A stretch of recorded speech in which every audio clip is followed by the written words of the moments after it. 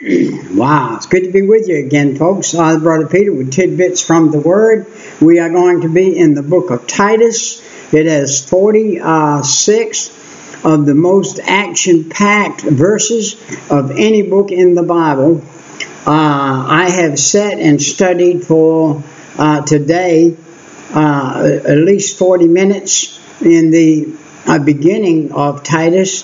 Just what Titus is about, and how it came about, and what it was, and how it was put together. And then, after reading those 46 verses, we have the ABCs of chapter 1, and the ABCs of chapter 2, and the ABCs of chapter 3. And so, the little book of Titus, these 46 verses, would take a good week of sitting down with your notepad and a book and writing all the things that you've learned from these 46 verses. Chapter 1 is the introduction. Paul, a servant of God and apostle of Jesus Christ, according to the faith of God's elect and the acknowledging of the truth which is after godliness. Wow.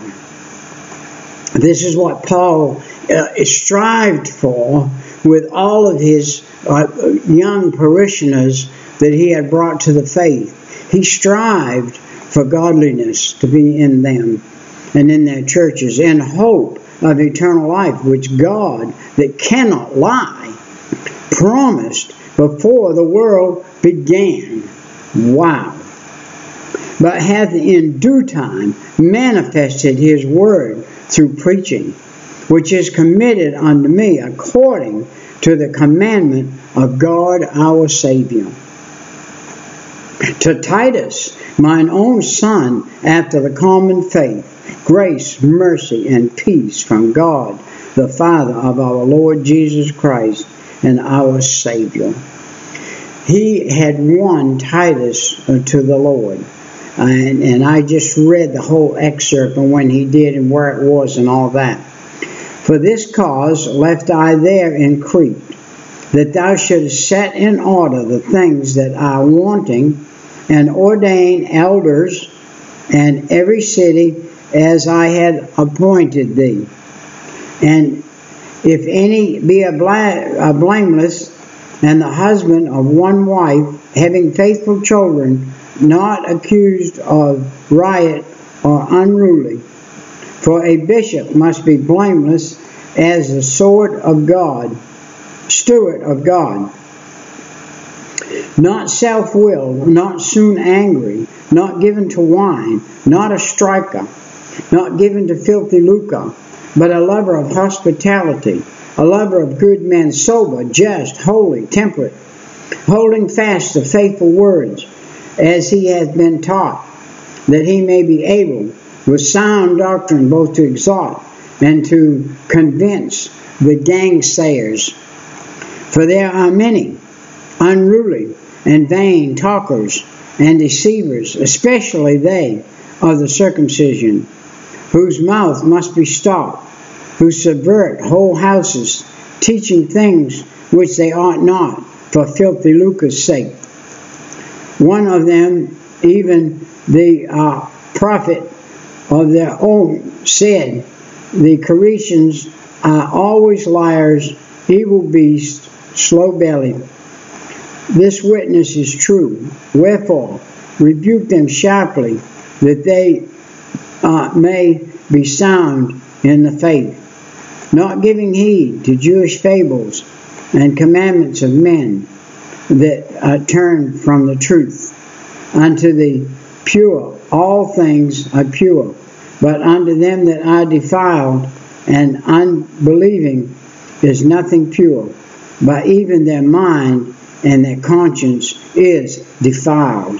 They profess that they know a God, but in works they deny him, being abominable and disobedient, and unto every good work reprobate.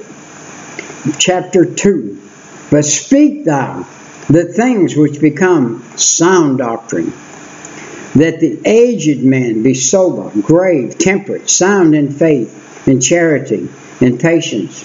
The aged women likewise, that they be in behavior which becometh holiness, not false accusers, not given to much wine, teachers of good things, that they may teach the young women to be sober, to love their husbands, to love their children, to be discreet, chaste, keepers at home, good, obedient to their own husbands, that the word of God be not blasphemed. Wow, I had that woman for 57 years. I had that woman. Cancer took her away a couple years ago. And young men, likewise, exhort to be sober-minded in all things, showing thyself a pattern of good works, in doctrine, showing uncorruptibleness, gravity, sincerity, sound speech that cannot be condemned, that he that is of the contrary part may be ashamed, having no evil thing to say of you. Exhort servants to be obedient unto their own masters, and to place them well in all things, not answering again, not pouring out, showing all good fidelity, that they may adorn in the doctrine of God our Savior and our Lord. For the grace of God that bringeth salvation hath appeared to all men. Praise the Lord, amen, and hallelujah for that. That the grace of God reached down and got me, an old alcoholic, an old cusser, old thief, old liar, cheat, and picked me up one morning at 3 o'clock in the morning, November 5th, 1972, and said, your number's up. And I said, God forgive me, I'm a sinner. Threw that alcohol bottle down, that cussing and swearing and all the other things that went with it. And God delivered me, teaching us that denying ungodliness and worldly lust, we should live soberly, righteously, and godly in the present world, looking for the blessed hope and the glorious appearing of the great God and our Savior, Jesus Christ. Wow. Who gave himself for us, that he might redeem us from all iniquity, and purify unto himself a peculiar people, zealous of good works. This thing speak and exhort and rebuke with all authority. Let no man despise thee. Chapter 3. Maintain good works. Wow. Put them in mind to be subject to principalities and powers, to obey magistrates, to be ready to every good work, to speak evil of no man, to be not brawlers, but gentle, showing all meekness unto all men. For we ourselves also were sometimes foolish, disobedient, deceivers, serving divers lusts and pleasures, living in the malice and envy, hateful, and hating one another. But after that, the kindness and the love of God, our Savior, toward men appeared. Wow. After salvation came all this other good stuff, which he shed on us abundantly through Jesus Christ, our Savior, that being justified by his grace, we should be made heirs according to the hope which is in eternal life. This is our faithful saying, and thus things I will that thou affirm continually, that they which have believed in God might be careful to maintain good works. These things are good and profitable unto men. But avoid foolish questions and genealogies and contentions and strivings about the law, for they are unprofitable and vain. A man that is an heretic after the first and second admonition reject, knowing that he that is such is subverted and sinneth, being condemned of himself. When I shall send Artemis unto thee, and Tychicus, be diligent to come unto me to Neapolis, for I have determined to winter there. Being Zanus, bring Zanus the lawyer and Apollos on their journey diligently, that nothing be wanting to them. And let ours also learn to maintain good works for necessity's use, that they may be not unprofitable. All that are with me salute thee, greet them, and love us in the faith. Grace be with you all. Amen. We have a breakdown in this particular Bible. This is my 72 Bible, and this is the Open Bible, expanded edition, King James Version, and I've had it since 72, and I think Brother Ralph Taylor gave it to me. I'm almost 100% positive Brother Ralph Taylor gave me this Bible in 1972 when I got saved and baptized. And a promise of God, often the Christian will doubt his salvation simply because he doesn't feel saved, not understanding that the basis for salvation is the promise of God and not emotional feelings. In fact, the entire Trinity is involved in this: the Father, the Son, and the Holy Ghost. I got saved in 72. Brother Ralph was probably one of the poorer preachers out anywhere, but one of the most intelligent, spiritually speaking, sound preachers of the Word of God that ever walked on 2 feet. And he treated people as spiritual sons. And he gave me this Bible with a commission, and I met the commission. I read it all the way through. I marked it all the way through. It's marked from cover to cover, every chapter, every verse in it. I've studied it, and I've used it, and I've wore out 2 or 3 other Bibles in between this one, and this has been my work Bible to set on my desk and to work through again. And I'm going through Timothy and Titus here and Philemon and these little books again, and rehearsing in them. I've been through them. They're marked up. They're all written out. And the promises of the work of the Father of our salvation, He has promised to graciously accept in Christ all repenting sinners. How about that? If you are a sinner who has not repented, repent. Say, God, I am a sinner. Forgive me of my sin. Come in my heart and save my soul. He will. That's exactly how you get saved. And we just read the whole book of Titus in about 11 minutes. That was all 3 chapters. Now, the promise and the work of the Son, He has promised us eternal life and abundant life, and a present Christian service here on earth. He is, in fact, right now praying for us and ministering to us as His Father's right hand. Wow. And we can see that if we will go to Hebrews chapter 8 and chapter 9, we will see that He is doing that. The promise and work of the Holy Spirit. The Holy Spirit is said to indwell the believer, and the union with God Himself. 1 Corinthians 12 and 13. And upon with God Himself. Now turn to page 1252, which is John 1 John 3:24. Witness of the Spirit. The Spirit of God has witnessed that we are saved. And the work of the Holy Spirit in salvation. There are 3 wonderful works performed by the Holy Spirit in preparing unsaved people to become Christians.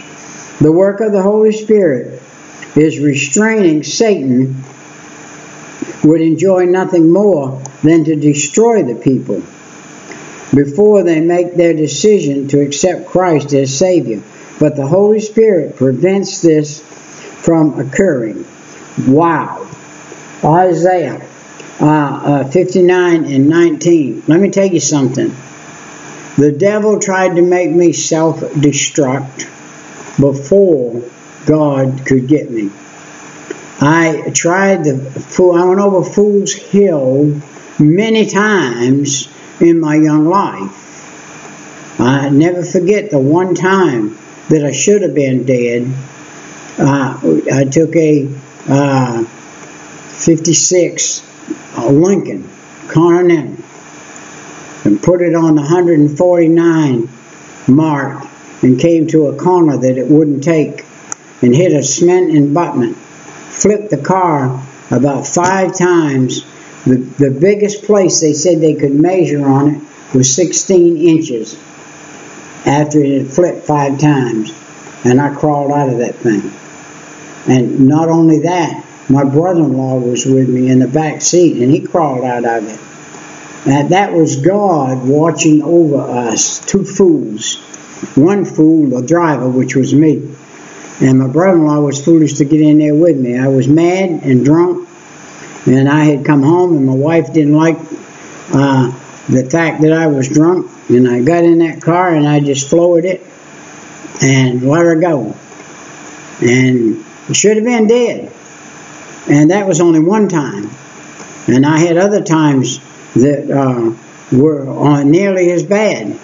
And yet God wouldn't let me die. He kept me for now, so that I could be here today. And the work of the Holy Spirit is convicting mankind's sin and the righteousness, and exposed by the Holy Spirit in the book of Acts. Felix, a Roman governor, actually trembles under conviction as he hears Paul preach. And the other case involves King Agrippa, who responds to a gospel message by saying, "Almost, Paul, thou persuadest me. Almost you persuade me to be a Christian." The work of the Holy Spirit and regeneration. When a repenting sinner accepts Christ as Savior, he is given a new nature by the Holy Spirit. The 2 Corinthians 5:17. Jesus carefully explained the ministry of the Holy Spirit to Nicodemus. Page John 3:3-7. John 3:3-7. Matthew, Mark, Luke, John. All right, John chapter 3:3-7. Let's take a look at that real quickly. Here we've got some time. This has been a short book. John 3:3-7. Jesus answered and said unto him, "Verily, verily." That means truly, truly. I say unto thee, except a man be born again, he cannot see the kingdom of God. Nicodemus said unto him, How can a man be born again? Can he enter again into his mother's womb and be born? Jesus answered, Verily, verily, I say unto thee, except a man be born of water and of the Spirit, he cannot enter into the kingdom of God. That which is born of flesh is flesh, and that which is born of spirit is spirit. Marvel not that I said unto thee, Ye must be born again. The wind bloweth where it will, and listeth, and thou hearest the sound thereof, but cannot tell whence it came, and whither it goeth. So is every one that is born of the Spirit. Being born of the Spirit is something God does. He's the one that brings us in. And He brought me in 1972. Wow. How did God let me live for 20 years as a hellion, as a rebel? My mother and father were praying for me. regular, daily. They were praying for me daily, every day, that God would protect me, keep me alive, and save me one day, and put me in the ministry. And He did. And He did. Yes, He did. And I try my best not to look back at my sinful life. But my sinful life was seriously wicked. Seriously wicked. It was wicked enough that I should have been killed many times in my life. But God, undoubtedly, because of my mother and father's prayers, intervened and kept me from dying. Because I tempted the Lord to kill me, for sure, with my actions. And I'm kind of like that motorcycle rider that said he was going to jump over the Grand Canyon, which was an impossibility. And so, I don't know if he tried it or not, but if he did, he's no longer here. And so, I tried to jump over the Grand Canyon too, in the sense of the word, but God kept me from killing myself doing it. Well, our time, we're going to cut this one off at 21 minutes. And this has been a good little study. I've been very happy with studying it myself. It has blessed my heart and has filled my spirit back up to be able to do another one directly. And we'll see you next time. Right. Bye-bye.